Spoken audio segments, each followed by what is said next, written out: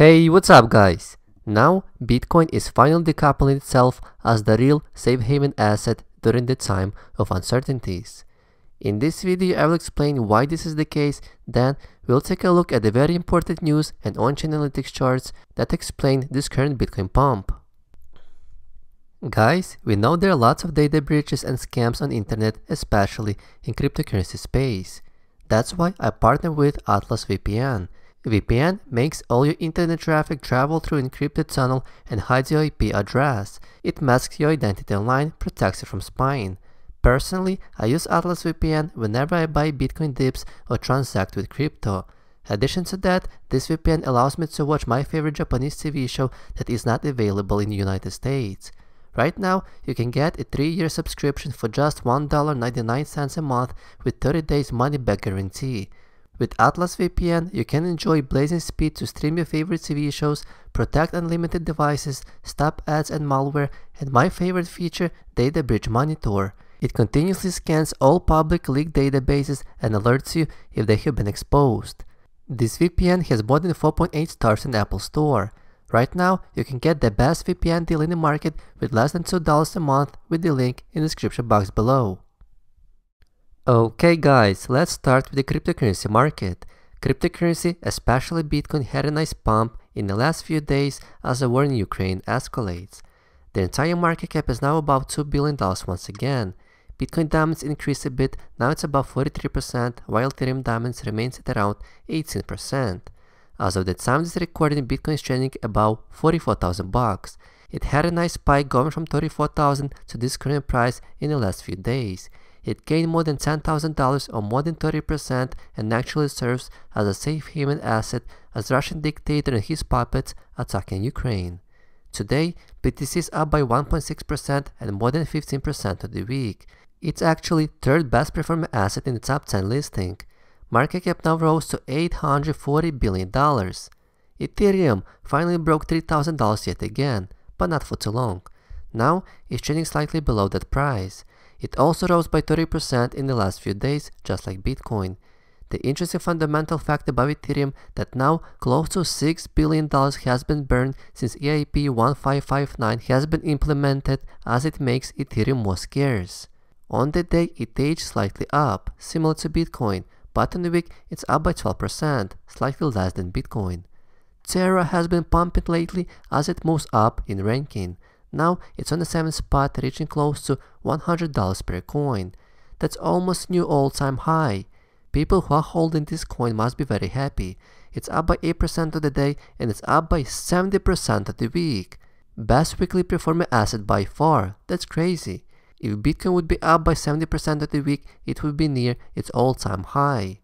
Solana is the second best weekly performing asset behind Terra. For the first time since a while, I see Cardano ETH being pushed far back in ranking. Now it's down to the 9th spot. Not so long ago it was on the 3rd spot. It's actually the worst performing asset on the day and the second worst performing asset on the week. It might be out of the top 10 list, just like Dogecoin. Okay, let's move on. Here we have some interesting news coming from European Union regarding Bitcoin. EU lawmakers drop Bitcoin ban from the draft of crypto regulations. Okay. European Union lawmakers have scrapped a section of the pending bill that could have made illegal for crypto services to deal in coins based on proof of work, the consensus mechanism Bitcoin and Ethereum use to mine new currency and secure their networks. The Market in Crypto Asset Bill put European Parliament by coalition spreadsheet by Stefan Barger was set to vote on Monday, February 28, but it was delayed later last week after many Parliament objected to a paragraph regarding proof of work. It's surprising that such an important proposal was made by one person who probably knows nothing about Bitcoin and crypto. He proposed to ban Bitcoin because it's based on proof of work, and leave shitcoins because they're based on proof of stake? Give me a break. Glad smarter people identifying that issue. Here are some funny memes. While Bitcoin was declining, crypto enthusiasts were returning to the old, low-paying jobs. Now, Bitcoin is pumping. I got my laser's eyes back. Where are those 20k bears right now? Have fun waiting for that dip. Here's another one when Bitcoin reaches $100,000. Should you buy a house or a car? Best what I can do is to buy more Bitcoin. It's sad that many people are planning to sell BTC at $100,000. I actually love that pawn shop show. Here's the great chart that represents what happened to the market during numerous wars. 4 or 5 wars, stock market rallied, and the only time it dropped was during the Afghanistan war. And it dropped not because of the war, it dropped because of the dot-com bubble that took place in early 2000s. American stock market has been working very well for most of the people in the past century. Russian stock market dropped by more than 50% since they invaded Ukraine. The Russian ruble was around 80 to 1 in exchange rate to US dollar 1 week ago, and now it's more than 110 to 1. It dropped by almost 40% since the invasion. It tells us that Putin doesn't give a shit about his people and economy. Here is another fantastic chart. We can clearly see how Bitcoin is decoupling itself from other assets and serves as a real store of value during the time of high uncertainties and war. It has been almost a week since Russia invaded Ukraine. It took place on February 24. Since then, Bitcoin increased by more than 30% while other assets also have some rise, especially crude oil. What did gold do since invasion? Gold has been flat. In fact, it's slightly down since February 24. So what is the real store of value is? Gold or Bitcoin? I think the answer becomes more clear and clear. Here is the follow-up meme. Bitcoin is decoupling. Always has been. It just takes time to see it. So, the big question is why Bitcoin is spiking? Well, it's because whales with at least 1000 BTC are buying. Probably there are many Bitcoin whales in Russia and Ukraine buying this dip as a protection from the currency collapse. Last time we saw a spike like this in early 2021 when BTC increased from like $15,000 all the way till $64,000. It made more than 4x in just 4 months. Could we see something similar this time? Sure we can. Now, let's take a look at this very good video where Michael Saylor gives a piece of wisdom about Bitcoin. Let's take a look. I can hold possession of $1 billion of Bitcoin in my head, just holding a password or a set of private keys. That's a pretty big idea. Maybe the first time in the history of the human race that you can actually take possession of your wealth and take it to the grave with you, or take it anywhere else on earth with you. And even if I put a gun to your head, the most I can do is kill you.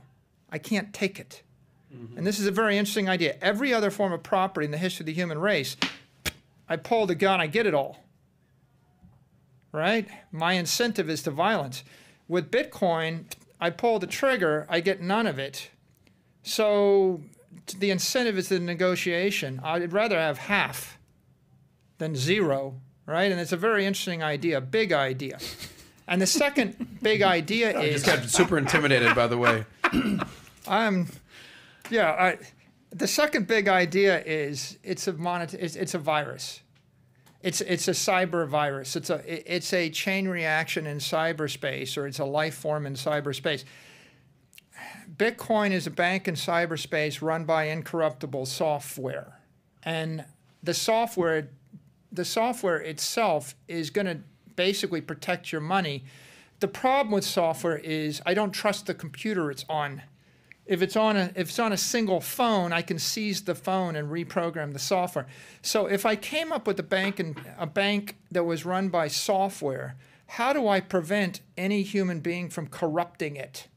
The thing that makes it incorruptible is I release thousands, tens of thousands, or hundreds of thousands of identical copies in cyberspace, and it's self-replicating, and all of the copies keep track of each other, and when one of them is corrupted, it gets kicked off the network.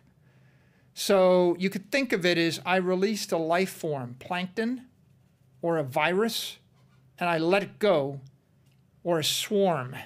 Now, you're a part of the swarm. I shoot you, it doesn't help. You have the genetic code. I shoot you, it doesn't help. I obliterate all of, the algae in the Atlantic. Won't stop it. I eliminate all of the bacteria in your body. Won't stop it, right? It's a virus. It's going to keep spreading. And the beauty of the system is it's in essence this chain reaction in cyberspace, and the only purpose of the chain reaction is to protect the integrity of the network. There will never be more than 21 million Bitcoin. So what you've got is truth and integrity released as a cyber virus. Oh my gosh, Bill Gates is against Bitcoin. Peter Schiff says Bitcoin's going to zero, which I believe you said in 2013 Bitcoin's going to zero, but you flipped. You started educating and getting a little bit more clear, and then you went to a different direction. Even Munger recently said, Charlie Munger said the following. He says, I wish it, and this was last week, I wish it had been banned 2 weeks ago. Immediately, and I admired the Chinese for banning it. Can you imagine Charlie Munger, a capitalist, agreeing with China? What you're seeing is a shockwave moving through the culture. You're seeing the most disruptive force in the world right now, and it's slamming into people and institutions faster than they can absorb it and appreciate it and understand it. And this is like shockwaves in the real world, right? If I move an airfoil through the air faster than the speed of sound is the rate at which air communicates with itself. The air can't get out of the way. I pound into it. I create massive turbulence and noise. The way to solve it is you go slower, but then you're not supersonic.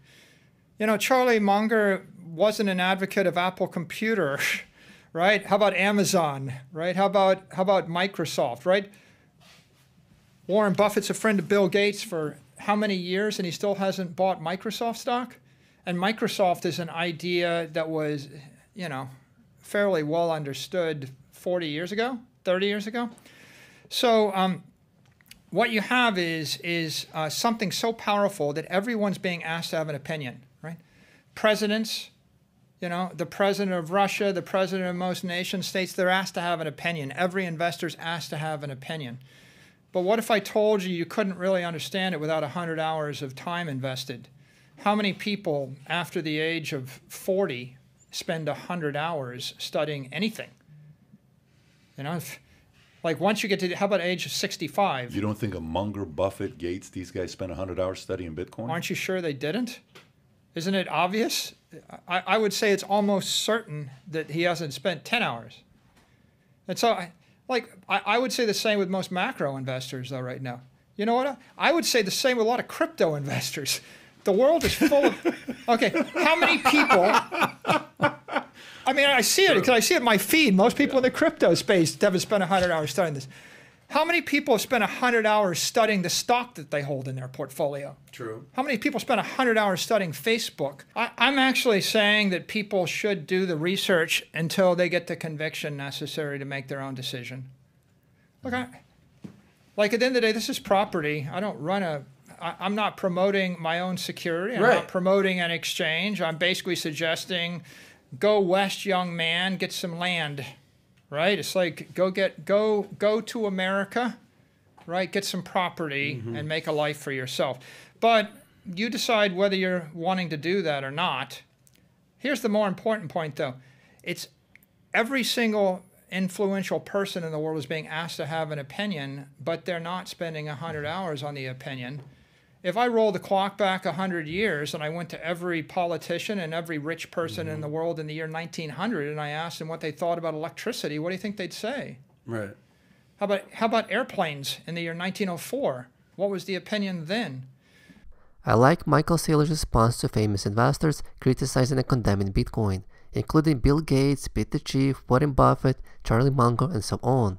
Pete the Chief probably shouldn't be there because he's not like a billionaire or anything. Michael Saylor responded, it's like a shockwave moving into the culture. Just like electricity emerged in late 1800s, just like planes started to fly in early 1900s, and just like internet changed people's life in late 1990s. The same way Bitcoin is emerging. First, they hate it, then they become curious, then they adopt it. Let me know what you guys think. When will Bitcoin reach full adoption? Leave your thoughts in the comment section below. Smash that like button and subscribe for more videos.